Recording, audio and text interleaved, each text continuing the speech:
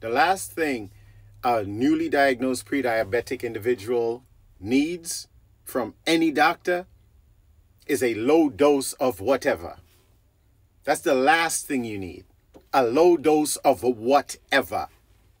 The first thing you need is to change your lifestyle.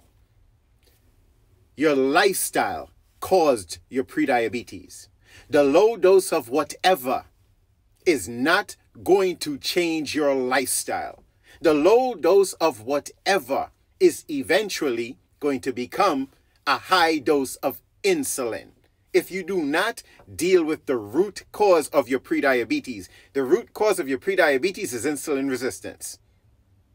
None of the low dose of whatevers, nor the insulin, ever deals with the insulin resistance. And as long as you do not deal with insulin resistance, as a pre-diabetic, you will eventually become a type 2 diabetic. It might take a little while. You have to change your lifestyle. That's the only thing that deals with the insulin resistance. And how do you change your lifestyle? I keep preaching the same thing over and over again. Intermittent fasting. Fasting a minimum of 16 hours a day. You always fast around your sleep time. Eating a low-carb diet.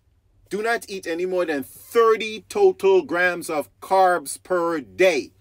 And getting at least 4 days worth of exercise. Those three things are called lifestyle changes. Those lifestyle changes will deal with the root cause of your prediabetes. The root cause of your prediabetes is insulin resistance. You have insulin resistance because of the lifestyle that you live, as in your diet.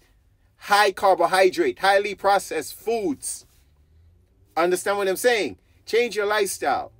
You will not be pre-diabetic anymore.